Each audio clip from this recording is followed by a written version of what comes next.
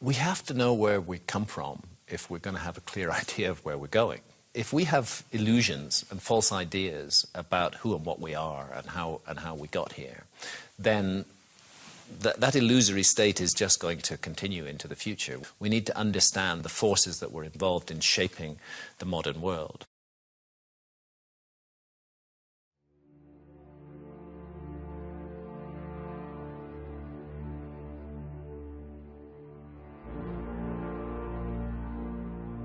Ancient Sumeria.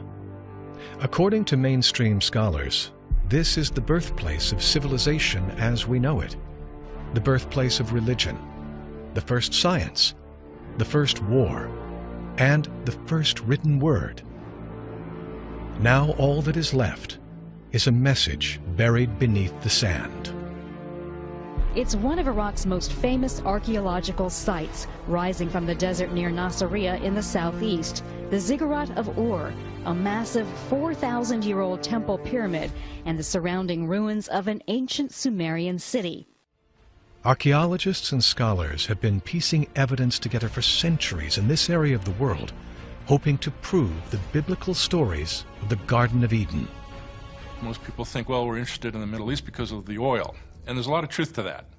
But at the same time, you're going to find people who are very interested in these different esoteric philosophies, like the Freemasons in government, the Christians in government. All of these people have long had a strong interest and also believe that there may be some kind of power or some sort of connection there that if you make it, it empowers you in some way. What kind of power could these groups have if they could prove how humanity started? The search for something more powerful than our own current reality isn't a modern concept, but rather an ongoing search for the location of the Garden of Eden, the proverbial beginning. There's been a fixation amongst biblical scholars, early archaeologists, that everything in the Middle East began on the Euphrates and the Tigris, down in what is today Lower Iraq. And that this is where the Garden of Eden was. This was where everything emerged, good and bad, in the sort of Genesis tradition. In 1922, English archaeologist C. Leonard Woolley went to southern Iraq to hopefully find the Garden of Eden, based on early discoveries of Sumerian cuneiforms. However, what he actually uncovered instead was the exact location of the ancient Sumerian city of Ur. Was he getting close?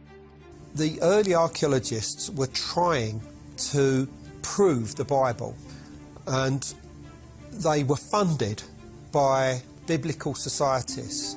And that's, you know, in other words, they had to come up with the proof, and it ignored a lot of legends and traditions which suggested that these cities were elsewhere. Could Woolley have ignored some important information that was revealed several years before? In 1849, almost 75 years earlier, thousands of Sumerian cuneiforms were found northwest of Ur, at the ancient cities of Sippar and Nippur.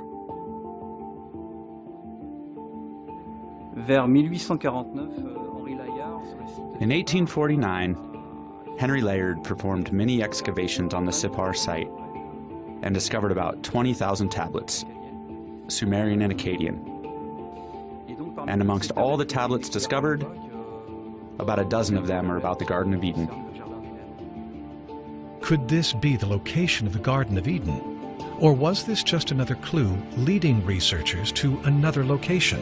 Subsequent cultures, whether the Assyrians, whether the Babylonians, who rose to prominence in that area, who were not Sumerians, nevertheless venerated and highly valued everything that the Sumerians did. And that's why we can read the Sumerian language, because those later cultures made a project of taking Sumerian texts and translating them into their language. And those are languages that the scholars could read because they were Semitic languages. They belonged to a language family where the code could be cracked, whereas Sumerian was an isolate. And without those translations done by later cultures who nevertheless had contact with Sumer, we would not be able to read those Sumerian texts at all. Were these later cultures able to decipher the beginning of humanity? Sumero-Akkadian researcher and author of 8 books regarding Sumerian translation, Anton Parks, believes that for hundreds of years, we have been translating these tablets wrong. Jerry Zeitlin, qui est scientifique, qui a travaillé. Gary Zeitlin, who is a scientist who worked on the SETI project for many years and collaborated with NASA, he was very interested in the Sumerian translations, and he provided me with these 10 tablets found at Sippar to check symbols one by one. I noticed one translation saying one thing, and the other saying sometimes the complete opposite. The true translations did not comply. I persistently did research on Hebrew, but nothing was coming out of it. And then completely by chance, I came across a Sumero-Akkadian lexicon, and this is when I could finally, slowly start to translate the tablets. What Anton Parks began to translate was a completely different version of the Garden of Eden than we've heard before. Not only had the words been mistranslated, the actual location had been overlooked. In biblical text, we constantly read about this idea of heaven or paradise. This comes from the Greek paradisios, and this literally means enclosure for wild animals. Not paradise, a term that was later transcribed as garden during the Hellenistic era.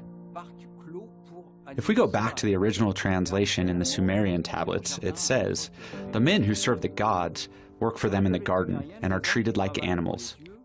It is a very clear and recurrent theme. They are slaves who serve the divine community. In Hebraic text, we understand that the humans seem happy in this so-called paradise, which is, in fact, more like a concentration camp, according to Sumerian texts. In my translations, we also discovered the word Karsag, which translated to City of the Gods.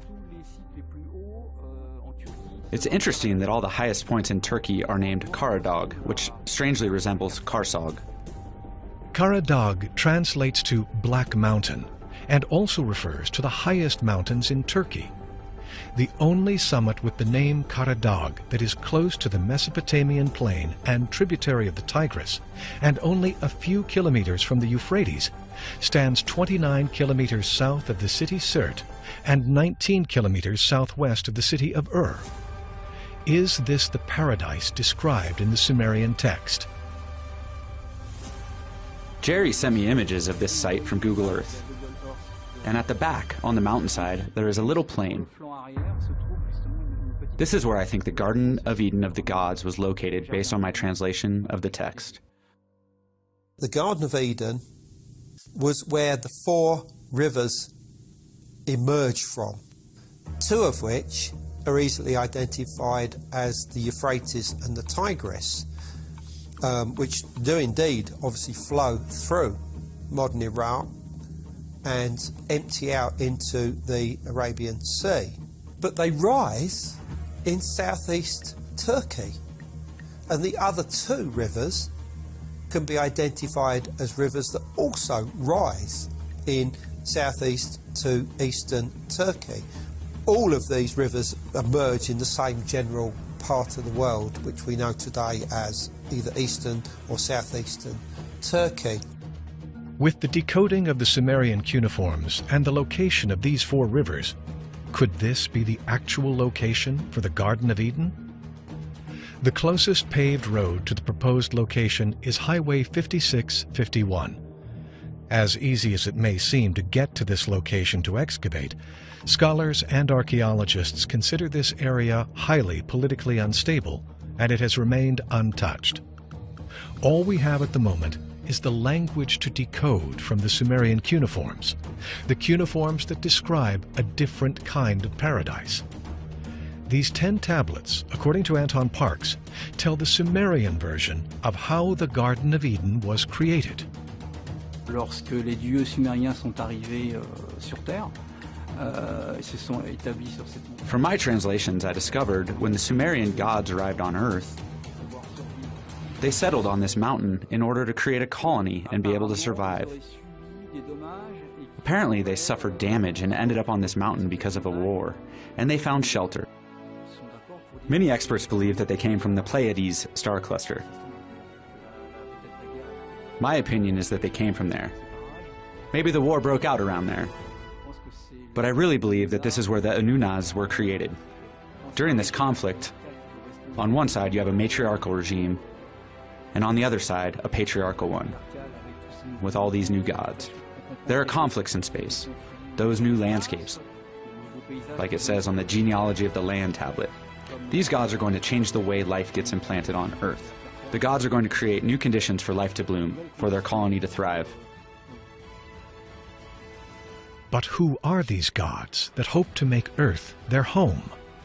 The Epic of Atrahasis and others, they talk about that the Earth was actually administered by a conference of gods, or a group of gods in an assembly. It wasn't just one god. Yeah, they would have like their equivalent of the prime minister or the CEO who would be in charge of this group. Enlil, Enki, that were the primary members of this Congress there. Well, Enki and Enlil in the Sumerian system are an interesting pair.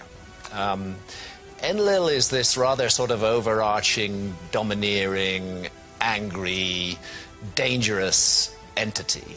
And he doesn't really care about humanity. Humanity are not very important to him. But then we have Enki, the trickster, and the god of wisdom, actually. And he does care about humanity. And he intervenes on the human level. They are called gods, but they were humanoid beings of a rather reptilian type. The text of Eden that I translated depict clearly and quite frequently the reptilian features of the gods. I personally estimate that the gods arrived approximately 300,000 years ago. And this derives from the fact that Homo sapiens arrived shortly after. I say this because throughout the text, genetics and the transformation of the human being are recurrent themes. The two particles that compose the word Eden are E, which means home, and Din, or Tin, which is life. But indeed, they are not alone. Humans are already on Earth. Who are these human beings? If the Sumerian gods realized that they were not alone, what might have been their interaction with these kinds of humans? What can be noted in the Sumerian tablets, when they clearly speak of creating workers to serve the Anunnaz, the main geneticist is always Enki. He works with the genome that is on the planet to create a new kind of human. He is usually helped by priestesses that we often call the Nintis, who are the priestesses of life. They know how to clone with him. He can change the human genomes according to what Enlil asks of him, which would be left-brained, well-disciplined humans. When we look at the Sumerian tradition, it is a group of beings rather than one being that creates humankind. So it is not a single creator, but a group of intelligent, technologically advanced beings. Where the Sumerian creation varies from the Christian traditions, for example, and some of the native traditions, is in the Sumerian traditions, humankind began with the sacrifice of the life of an advanced being, of a god from Sumeria, so that that god's DNA, or the blood is what the texts say, could be mixed with the elements of the earth to create the first viable human.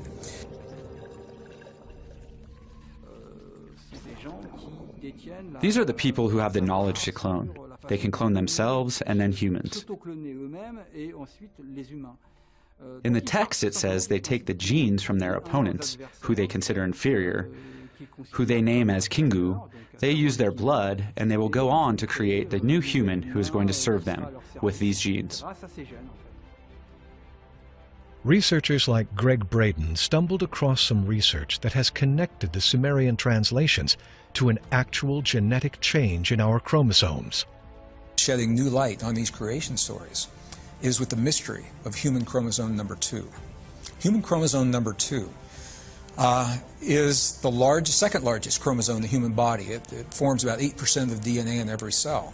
And what makes it such a mystery is that it appears to be the result of an ancient fusion of pre-existing chromosomes from primates that have been fused in a very precise way, and the fusion site has been modified and stabilized so that human chromosome number 2 is optimized for us today. This has happened in a way that cannot be explained by evolution as we know it today. Now, why is this important? Human chromosome number 2 contains the genes that largely set us apart from all other forms of life.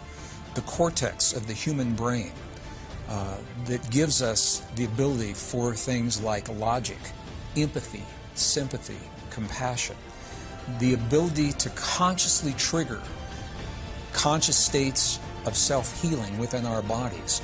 These are possible because of what has happened with human chromosome number 2. Could chromosome number 2 be the work of a master geneticist, otherwise known as Enki from the Sumerian text? Justement, à tout moment, il peut aussi clandestinement changer le code humain pour...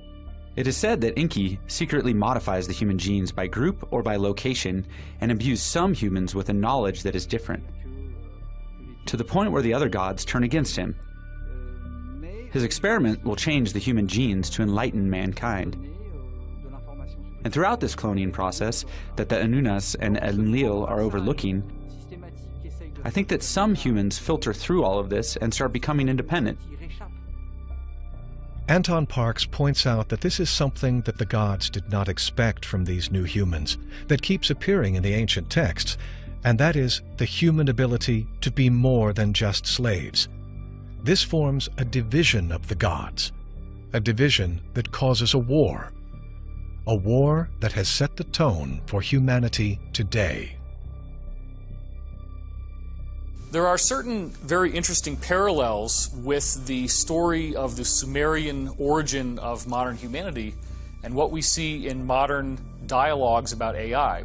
Humans fancy that there's something special about the way we perceive the world, and yet we live in loops as tight and as closed as the hosts do. Seldom questioning our choices, content for the most part to be told what to do next. We now have the rebooted Westworld, in which something that originated as the idea of a robotic consciousness turns into essentially a flesh and blood creation, which is then infused with a consciousness, thus asking the question, if they can reproduce, if they are self-aware, is this not the next level of humanity? An interesting and very important name in the biblical text and the Sumerian text is the word Adam from the Garden of Eden. Extensive tests have been conducted to see where this word came from, consistently looking for Hebrew roots, but it is a Sumerian word which means animals. Again, we understand that human beings were considered to be animals by the Sumerian gods, and this is where lies the conflict between two gods, Enki and Enlil. Enki wants to treat them like the other gods. These two Sumerian gods have a conflict over the use of humans, and it is to be the root of the biblical story of the serpent in the garden. As the story unravels, the riddle starts with the origin of the word Satan, or Satan in English. Satan in Sumerian means the administrator. For years, everybody has been looking to find where this word came from. Books revolve around this issue. It is a Sumerian term. I don't understand how nobody saw it. It is very clear. We find it in ancient lexicons. Enlil is often referred to as the Great Satan, the Master Administrator. In the Sumerian text, Enlil systematically asked Enki to go negotiate and talk with humans. He is always the one to deal with them. Remember, he is a humanoid with reptilian features. And in Sumerian tablets, he is always, or very often, called the serpent, just like in the Bible. He's the only one that the humans are going to see. And when they see him, they see a serpent-like humanoid. I reckon this is why he is called the serpent in the garden. He is a friend of the humans.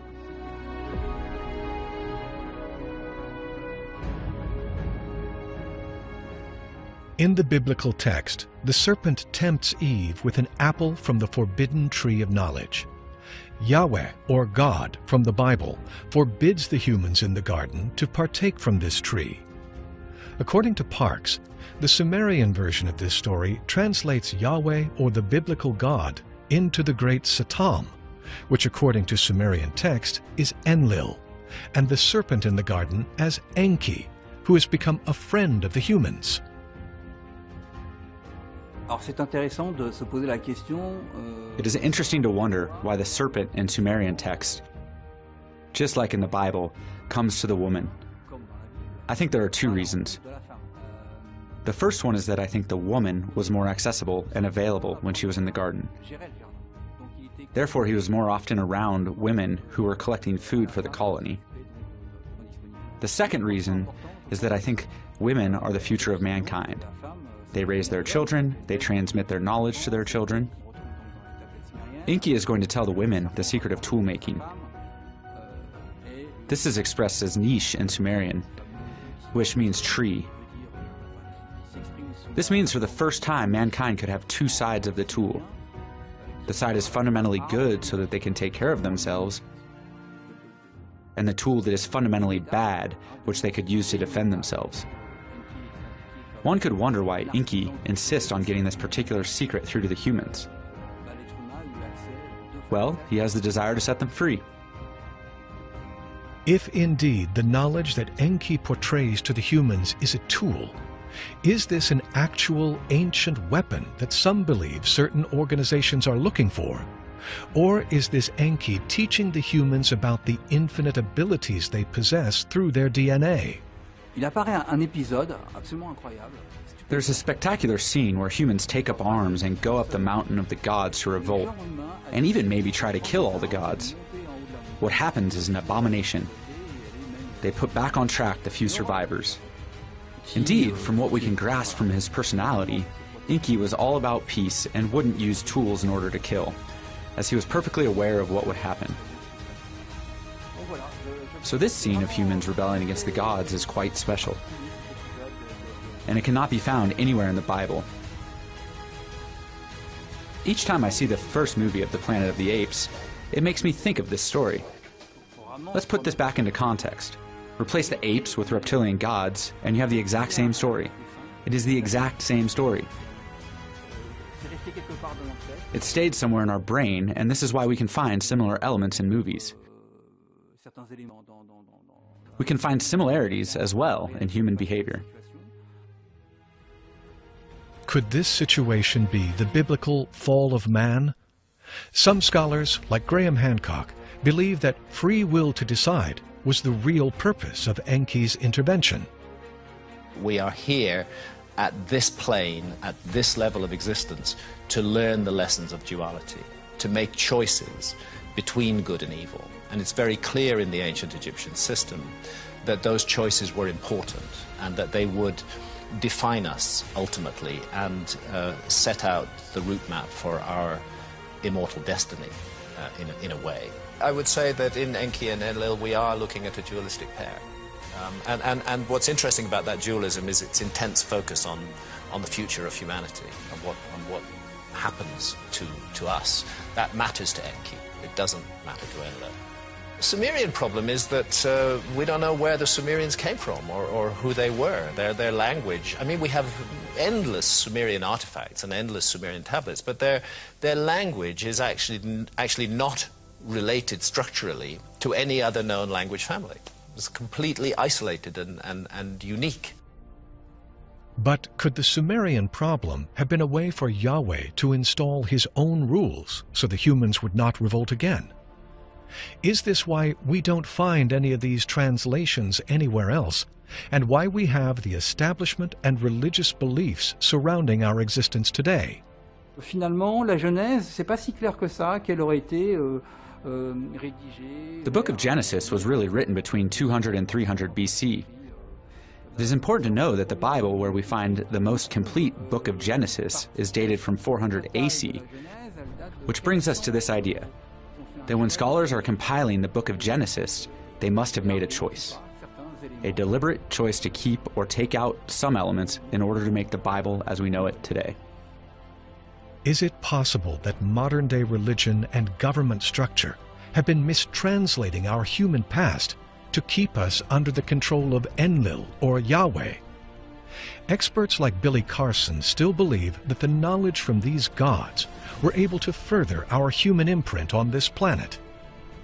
When you look into the ancient Sumerian tablets, they talk about these gods that came here to Earth and basically rose them to a high level of civilization and taught them everything that they know. Now, these gods didn't do the labor themselves, but they imparted this wisdom and information onto the humans that actually did the labor. Could these gods have created us in their likeness? Was the Garden of Eden the beginning for not only the gods' reign on earth, but also humans? And could the constant search for the Garden of Eden be a programmed loop we hope to understand? The symbolism is very important in our sense of ourselves collectively and personally. There is something lost. We don't know quite what it is, but the story suggests it's the lost connection with the transcendence. And so we wish we could go back, not only to the Garden of Eden, but in other ways, go back to some earlier time. Nothing is more significant in the received wisdom than the story of the Garden of Eden. Graham Hancock believes that not all is lost when you look to other ancient texts that tell a similar story. What's dynamite in the Gnostic system is that the Gnostics believe that we have been hoodwinked, that entity that we have been taught to call God and worship is no such thing. Up next, we unearth the Nag Hammadi and the Gnostic version of the Garden of Eden.